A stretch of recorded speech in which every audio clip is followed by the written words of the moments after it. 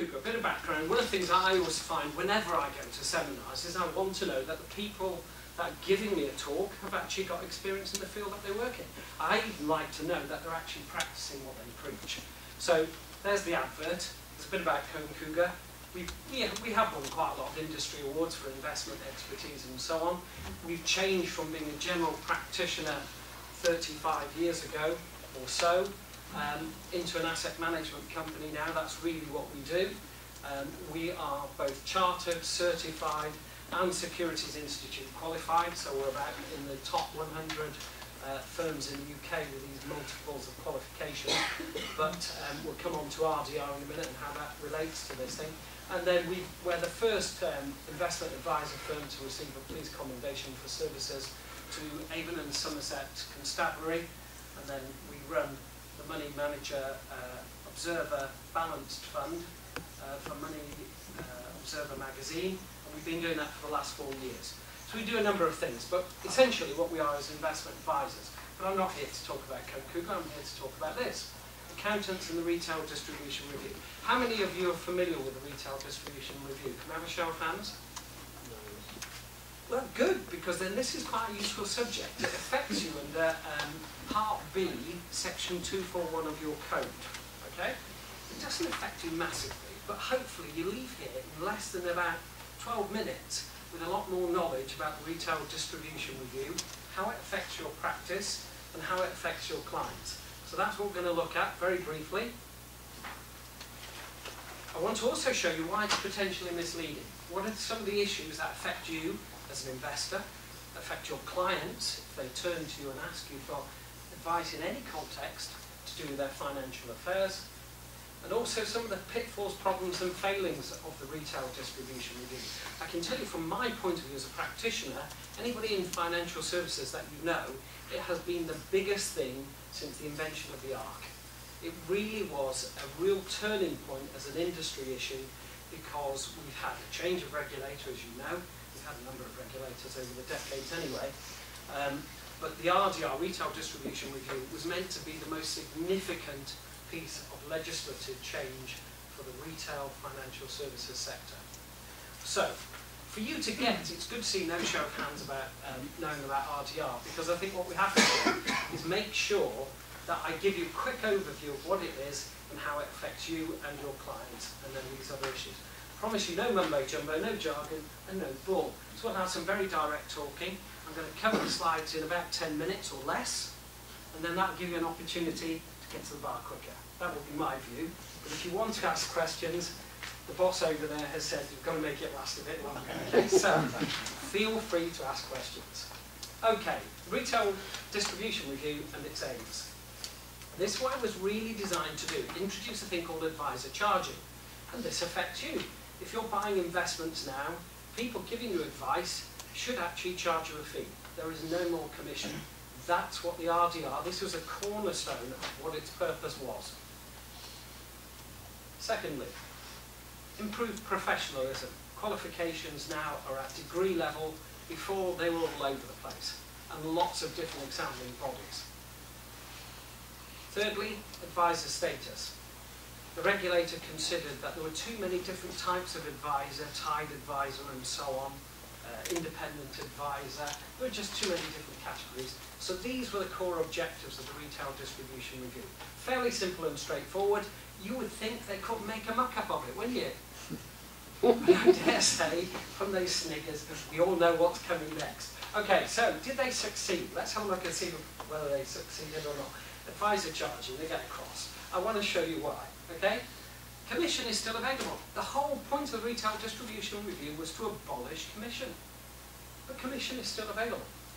And it's still available because the big corporates in the world, as usual, manage to maneuver things, manipulate things to such a degree that they carved out certain product areas like life assurance, critical illness, mortgages, term assurance, all sorts of other advice that really should come under advice and advisor charging, and said you can still receive commission.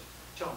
I've just recently gone through an advisor that charged a fee. Yeah. I noticed, and it was disclosed, that he gets some shares in a pension company that I'm invested in. Really? Yeah. What a nice arrangement that. Yeah. Should have come to me, John. It would have just been a flat fee, but never mind. Is that permitted? Right. Or is that all? Do you know what? Are you staying tonight? Yes. Great. We'll have a chat about it. Yeah. I mean, this is what's so bizarre. I'm glad you raised that straight away. It's lovely to hear people talk about practical experiences, because I was going to give you some practical experiences anyway. At the heart of it, some of the guys who work for Tide offices, Standard Life or insurance companies or whatever, banks, are also able to receive indirect benefits like training and other facilities, which can be broadly interpreted to computers, software, all sorts of things that generally we all pay for in our practices, and that does not form part of advisor charging. To me it's bizarre, so having shares in your pension, I think I might join his firm. Yeah, well, not my pension, but the pension provider. Right. So the pension provider will offer shares in themselves. Yeah, I mean, you see, and that should be a conflict of interest issue, and it should not technically be allowed under the core objectives of what the FCA, or the FSA as it was, who started this back in 2006, were trying to do. They were trying to get rid of all these incentives so there wouldn't be a bias in the advice that we receive. Certainly firms like ours give advice on investments or pensions. It is a fee. We don't have that interest, if you like, in your pension fund or the shares. Okay, disenfranchisement of Joe blogs. This is why advisor charging is failing, because lots of people will not want to pay the fees that you have to pay. And so often they will end up, possibly in situations similar to John, where they end up actually paying through charges for their advice, or where they just can't afford it full stop. So they choose not to take advice and they end up buying products direct, which are often higher charged than they need to be or would know. So there's there's also a potential perverse incentive to flog product, and that's because, even though this was meant to get away from selling product, that's all because the regulator said, if you give product advice, the client doesn't have to pay that. But if you don't give product advice, if you're impartial, completely impartial, and just giving product advice, you do have to add that to your fee. That to me seems totally against what the concept is. And I yet, didn't charge that. I didn't pay that. you didn't pay that, because you had a product pension. See? But what if it wasn't suitable for John to have that pension? Or somebody just wanted to write a report and say, these are your options, these are considerations. Because you didn't take out the product, he has to, the advisor should add that to the bill. Obviously got to be back registered, okay? I'm just assuming we all go along with that concept. And yet, under all this advisor charging stuff, our charges pre and post RDR, as you can see, have not changed. That's 0.5% of assets under management for investment advice. So, what was the point of it? Anyway, advisor qualifications. Did they get that one right? Well, I've given them a tick, because things have improved. There's no doubt about it. In general, qualifications and standards are much, much higher. What you can find, of course, is that if you work for certain organisations, you don't have to have these qualifications at all, because you're not giving advice, you're giving guidance. Guidance is not advice. And it's just, I mean, to me, it's a bit of a joke, but I'm going to skip that one because it's quite quick and easy. Advisor status, has it been simplified? Pre-RDR, there was independent, whole of market, multi-tied, tied. These were the sort of terms that you should have been told when you were talking to an advisor, when you were doing things for yourself, or if you were suggesting your clients went to one of these types of firms. Those were the categories that existed.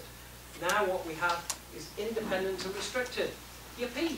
Two categories should be simple, shouldn't it? You either send clients to an independent firm, or you go yourself, or you go to a restricted fund. Everybody happy with that?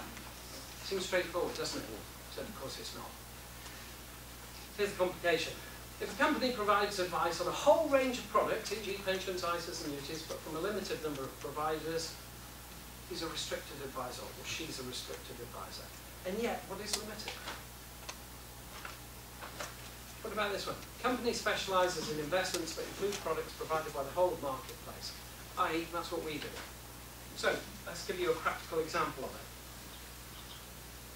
This is what we looked like before. The retail distribution reviews, clients could choose 4,000 unit trust, 300 ETFs, 300 investment trusts, and unlimited shares. Okay?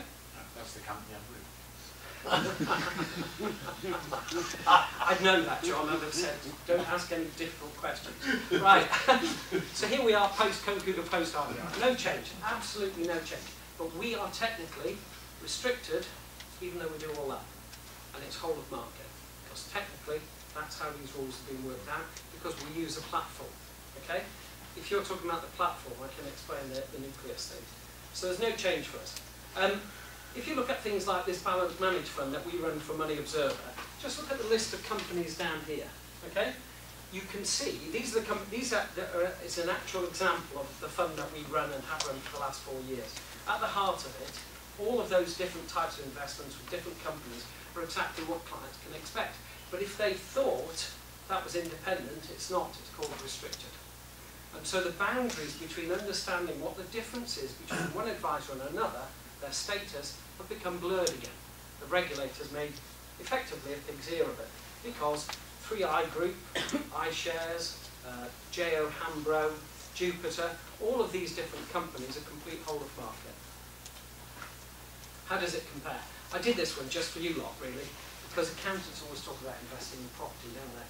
So I thought this would make a good slide just for a bit of a dig, really. No, it's not, but it just shows you that people have a lot of faith in the housing market. They don't have so much faith in the equity market, and yet clearly there are very, very different performance. Right, as I said at the outset, what was the point of all this conversation? Section 241 of the Code expects you to know, when you're referring a client, whether the advisor you're referring to is independent or restricted. That's at the heart of what we've just gone through. That's what your obligation is. If you choose to refer someone to an independent firm, you don't have to do any more due diligence. It gets you right off the hook. If, on the other hand, you refer to a restricted firm, even if it's an asset manager like us, you're meant to do some due diligence. I'll let you read the code for the due diligence aspect. But in essence, what I talked about there is that due diligence is not so easy, because different firms can use different methods of referring to whole of market. In reality, I don't think the obligation is so onerous on you, other than that you check the status of the advisor. That's my gut instinct. Okay? Why is it important? Because clients turn to you for an impartial view. And I think when they turn to you and look to your knowledge and skill, it's because they see you as the person that they trust to pass them on to a firm that you think is appropriate for their affairs, if you're not doing it yourself in-house. Restricted isn't restricted, and not all restricted firms are the same. The only reason I'm showing you this is because even where we said in the presentation, something like 80% of the largest type of investment advisor firms are now restricted, not independent. Within those restrictions, there are all sorts of differences. There are differences in their charges, there are differences in how they select funds, and how they give their advice. So you can't even rely on the simplified status of restricted in restricted. It really doesn't mean what it says on the tin. Confusing advisor status, confusing fee structure, and confusing commission. The fact that commission is still available to all tied agents, all direct marketing firms, all products, life assurance, income protection, basic stakeholder pension schemes, to me suggests the regulators have made a real cock-up of it. Because how is a consumer, or how are you meant to remember the differences? Confusion is bad for consumers. It takes away the confidence for consumers to invest, in my view. Competition has been significantly weakened by the Retail Distribution Review.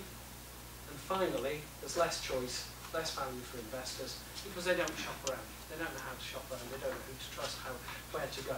So at the heart of all of these changes, they were very significant. I have to admit, when I started, I was really surprised that so many of you weren't, if you like, particularly involved in the Retail Distribution Review, or how it might impact your businesses, or you personally. Because for us, it's been monumental as an industry. It's really made us jump through lots of hoops, lots of bureaucracy, to satisfy these new rules, to explain themselves. The irony is, of course, that in charging fees rather than commission, the whole emphasis was meant to be that consumers would benefit from impartial advice. The fact that the industry, especially the larger players, has managed to carve out for themselves all these areas that I've mentioned where commission is still payable and therefore bias is obviously product driven, I think is more than unfortunate. The good news is that's the end of the presentation. Thank you very much for listening.